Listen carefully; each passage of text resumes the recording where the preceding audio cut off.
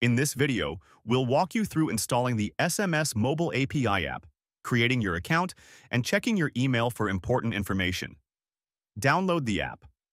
Go to the App Store, iOS, or Google Play Store, Android. Search for SMS Mobile API.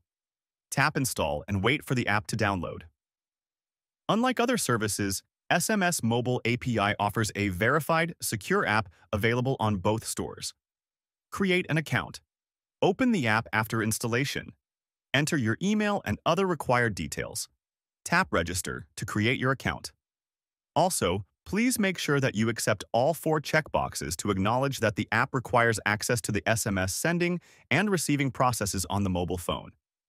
This is required for the app to function correctly. Please note that, as shown in the video, you will have to allow and grant the necessary permissions to use the phone and SMS in the app's settings. This ensures that the app functions correctly and does not face any problems. Also, before sending your first SMS with the app, please make sure that you have enough balance loaded into your SIM card account. This is because to send SMS's standard SMS rates apply.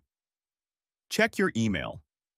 After registration, check your inbox for an email from SMS Mobile API. The email will contain your API key, login details, email and password, and other important info. API key and dashboard. The API key lets you connect the app to external platforms and send SMS via API. Keep your API key secure and don't share it publicly. Use your login details to access the dashboard on the SMS Mobile API website to manage your SMS history and settings. If you have any questions, feel free to reach out. I'm happy to help.